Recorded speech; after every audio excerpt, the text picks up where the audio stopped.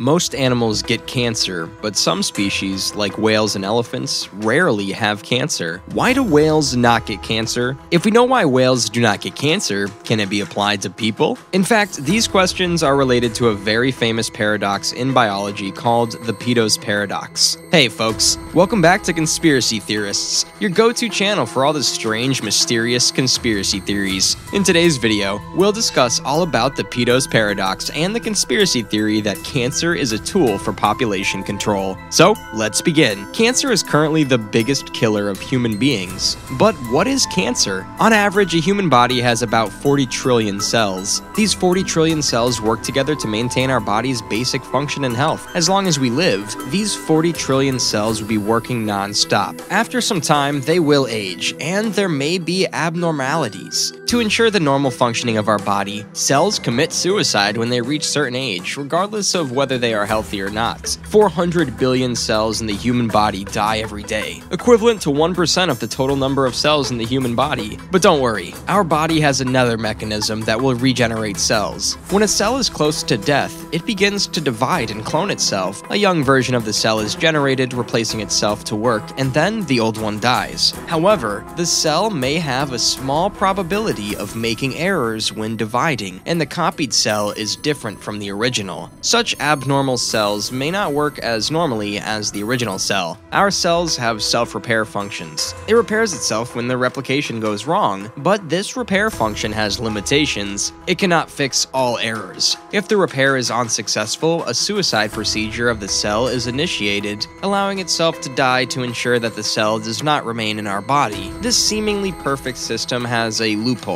The suicide program of cells may also have errors, causing them to be unable to commit suicide. In this case, an undead error cell will be produced. To avoid this, our human body has another function as the last line of defense, which is the immune system. The immune system detects these cells every moment. Once such zombie cell is found, the immune system will destroy them to ensure the normal functioning of our body. However, this last line of defense could also be breached. These zombie cells may mutate to escape from the immune system. Such abnormal cells will not commit suicide, nor can they be killed by the immune system. The problem is that it also retains the function of the division. It can replicate itself just like normal cells, and their number can increase rapidly. And these zombie cells that can escape the immune system are what we call cancer cells. They do not contribute to our body's normal functionality and rob the nutrition of other normal cells. Since the number of normal cells is certain, the uncontrollable growth of cancer cells is life-threatening. The Petos paradox was proposed in 1977 by the famous British immunologist statistician Richard Peto. When he was studying cancer incidences in humans and other animals, he discovered a very strange phenomena. Normally, we think that the incidence of cancer is proportional to the size of the individual. The larger the size of the body, the greater the chance of cancer, and vice versa.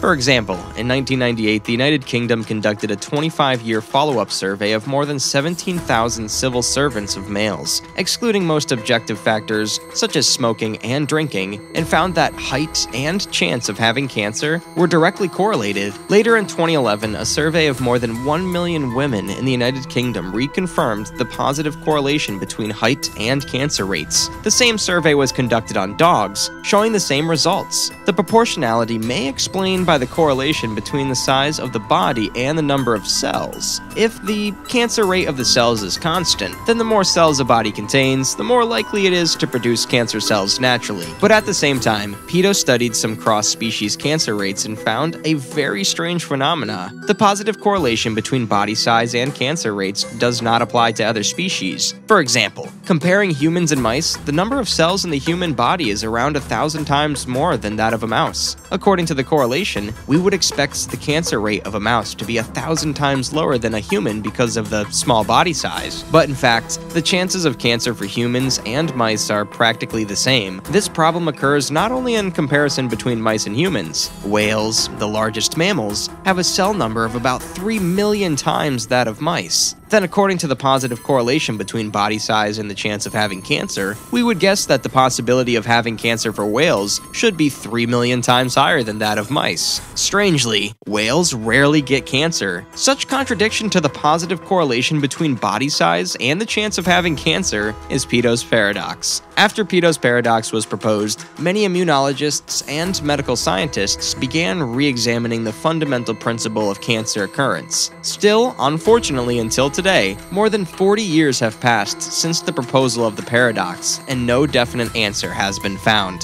In particular, 3 hypotheses were proposed to explain Peto's paradox. We will discuss these hypotheses in the following part of this video. The first hypothesis was proposed according to the theory of evolution. It simply states that different species may have different chances of getting cancer because of the content of evolution. According to the theory of evolution, all species evolved from single-celled organisms. In this process, there is a clear trend. No matter how the shape changes, the size changes from small to large. Then why is the cancer rate of large species, like whales and elephants, so low? If getting larger in size implies easily getting cancer, then such evolution would not be favorable. The species should improve by lowering the chance of getting cancer in its evolution. If this is true, then it means that the factors that control the chance of getting cancer are determined by genes and are changeable. Later, with the development of genetic science, the gene that inhibits cancer cells was really found. The number of these genes in different species was also different. For example, one such gene was found in a mouse's DNA, and 20 have been found in elephants, which means that multiple genes in an elephant's body inhibit the formation of cancer cells. The number of such genes in a whale's body is still not known yet. Besides, this type of gene that inhibits cancer occurrence seems to be in all species, but they are just not activated. We humans also have it. In 2002, scientists tried to activate the cancer inhibition gene in mice and found that the chance of having cancer was significantly lowered for the mice. However, another side effect occurred. The mice began to decline rapidly. As a result, their lifespan did not change. Their aging process was much more rapid, and they had a very similar lifespan to the normal mice. The second hypothesis states that the chance of getting cancer depends on the rate of metabolism. For example, mice and whales' total number of heartbeats in a lifetime are very similar, yet their rates of metabolism are different.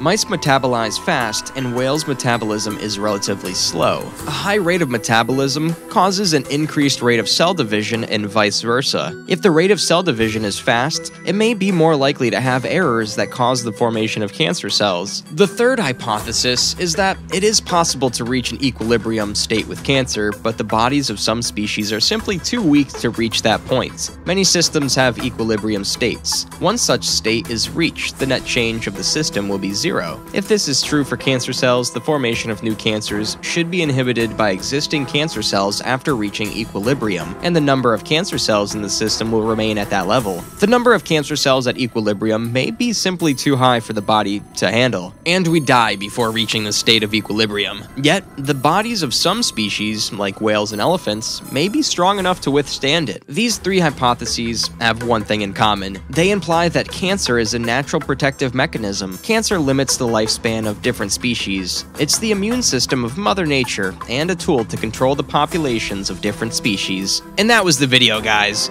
Do you have any conspiracy theories about Peto's paradox, cancer, and plans for population control? To know more about this and other conspiracy theories around it, comment below and let us know. Don't forget to subscribe to our channel and hit the bell icon to regularly receive our content. Thanks for watching.